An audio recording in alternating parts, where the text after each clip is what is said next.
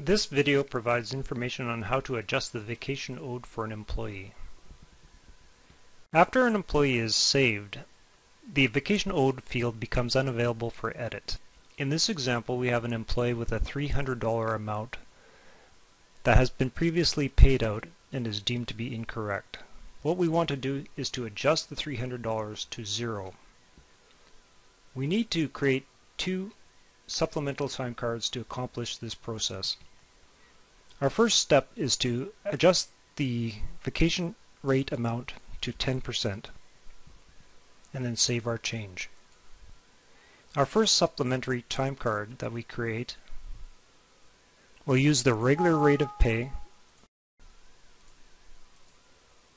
with amount 10 times the amount we want to adjust. In this case, we want to adjust the $300, so we're going to enter $3,000.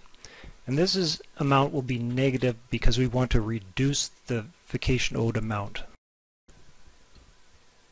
We click the total button, and we want to ensure that the benefit and deductions, federal tax, CPP, EI, and insurable earnings are set to zero. Click Print to process the time card.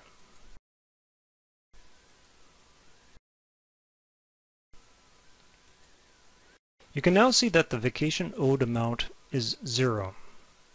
Now, by processing the supplemental time card, we've reduced the year-to-date earnings for the employee by $3,000.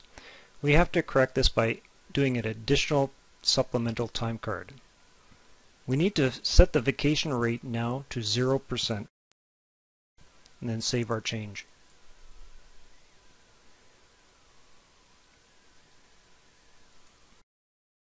The second supplemental time card we have to use is set to regular again.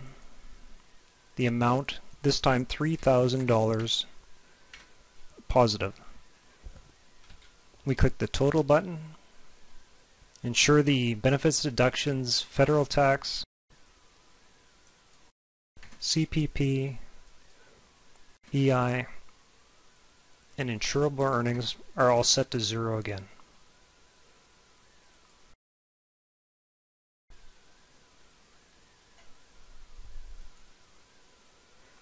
Once that's done, we want to set the vacation rate back to 4% and then save our change.